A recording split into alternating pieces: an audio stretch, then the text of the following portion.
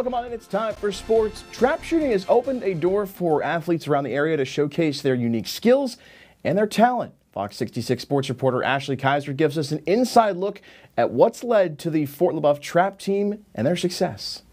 For most sports, having a sharp eye and quick reflexes can help you stand out against your opponents. The same goes for this niche sport, but in their case, if you blink, you'll miss your shot. Trap shooting is when athletes shoot clay pigeons released by a spring trap. Now, the Fort LaBeouf trap team got started only 7 years ago and has already become a highly competitive group. It consists of 6th through 12th grade students who compete in groups of 5. Evelyn Kubiak says trap shooting stole her heart and she can't get enough of it. I've been doing it for 3 years. I got into it because my family's a big hunting family and I thought it would be good to help with all of that stuff, and it's just grown to become a sport that I love. This past year I've won high overall female for the league for spring, and I won 3rd place at the state level. The Fort LaBeouf trap team has had quite the year. They took 1st in their conference this spring, claimed back-to-back state titles, and Squad 1 even placed 3rd at the USA High School Clay Target Nationals.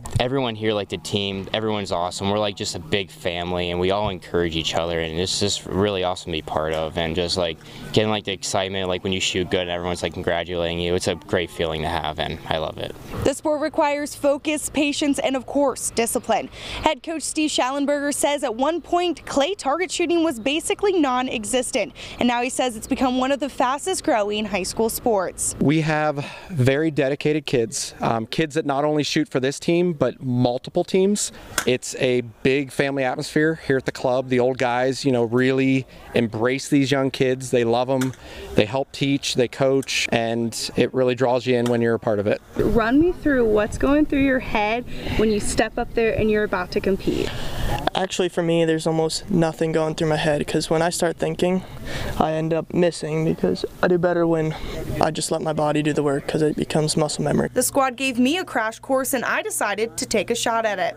Cool.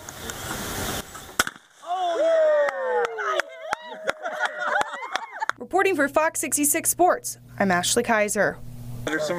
Great job. Thanks, Ashley. And for those interested, there are still plenty of opportunities to get involved with the sport heading into the fall. For more information, click the local sports tab at YourErie.com.